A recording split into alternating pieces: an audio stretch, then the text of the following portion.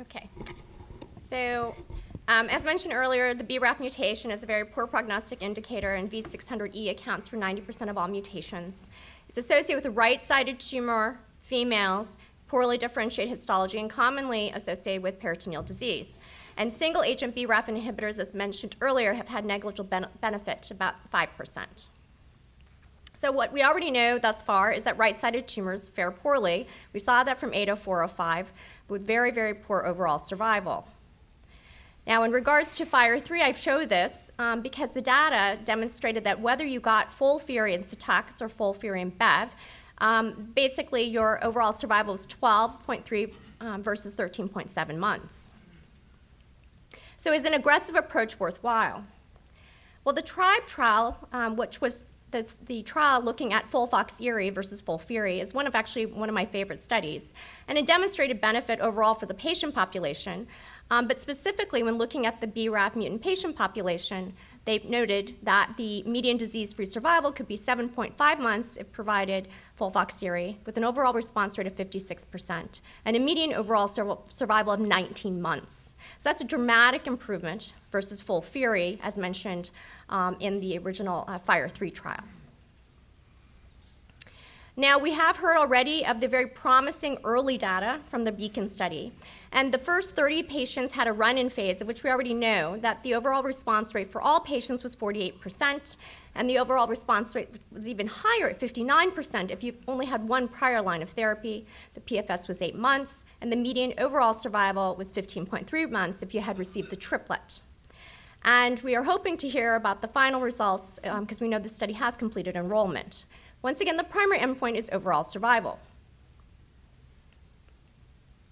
So as of August 7, 2018, as many of you know, they received breakthrough indication for the triplet for Imedex, encorafenib, and Cetux for this patient population.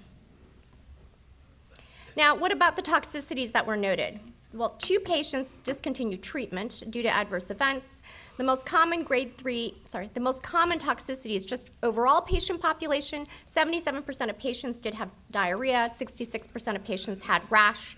But in regards to grade 3/4 SAEs, at least 10% of patients had fatigue. Once again, the first 30 patients only is what we're discussing. Urinary tract infections, increased LFTs, and increased creatinine kinase. And also keep in mind, when you combine a MEK and an EGFR inhibitor, you can have a significant rash, and BRAF inhibitors also may result in superficial squamous cell carcinomas. Now, friendly reminder, do not presume early results result necessarily in positive pivotal results. And I can say this because the study that I also participated in IMblaze 370, if you recall, which was basically combining atezolizumab with cobimetinib, had very promising results because we knew that as single agents, PD-L1 and the MEK inhibitor did not have benefit as individually. But when combined, there was very promising activity in the first 20 patients with a response rate of 20%. And as a result, Roche went straight from early phase 1 data, phase 1/2 data, to a phase 3 trial, which many of you are already familiar with. So this was the Cobi-Atezo study versus Atezo versus regorafenib in a 2-to-1-to-1 randomized fashion. This has currently been submitted for publication, and the primary endpoint was overall survival. But it was a very negative study.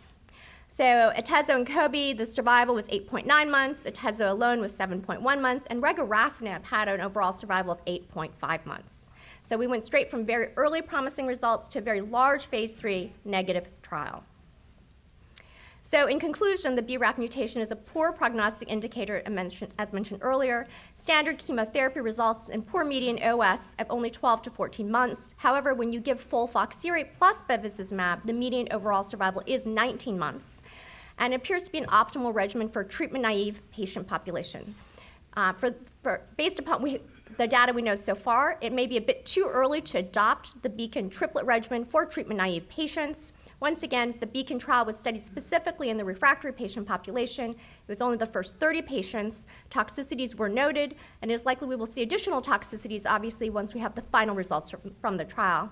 So currently, for the purpose of this discussion, once again, it cannot be recommended in the treatment-naive patient population. There are too many unknowns. Thank you.